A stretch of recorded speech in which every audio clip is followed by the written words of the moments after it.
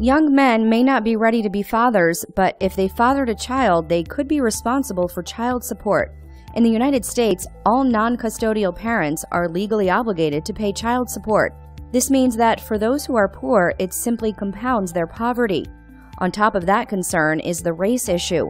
The racial wage gap indicates that white men get about $21 an hour, while black men get paid an average of $15 an hour. Many are technically too poor to pay child support, but then who is left with the highest burden?